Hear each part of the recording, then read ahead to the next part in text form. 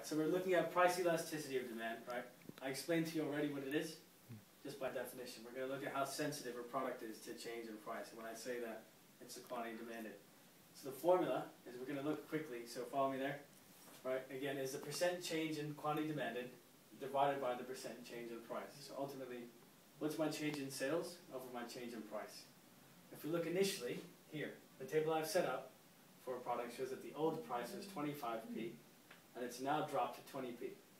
Logically, you can deduct that as we drop price, demand should increase, which did happen here. At 25p, we sold 200 units. At a 5p discount, we sold 220 more.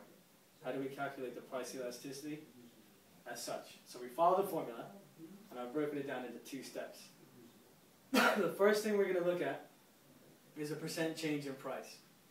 How do we calculate that? We take the difference of the price, the 5p, put it over the original price, multiply by 100, and we get 20%. Right, I'll go back for a second on that one.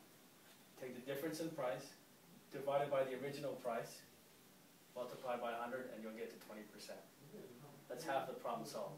The next thing we need to do is this, the percent change in quantity demanded. How many more or less did we sell? We saw that when we dropped price, we sold about 20 more units. So we know we have 20 more units on top, which is 220 less 200, divided by the original amount of 200 times 100 gives us 10%. Again, I'll step back through that. The amount more we sold was about 20 over the original amount, which was 200 times 100 gives us 10%. Finally, we bring these two figures together, 20% and 10%, in our price elasticity formula, which is worked out down here.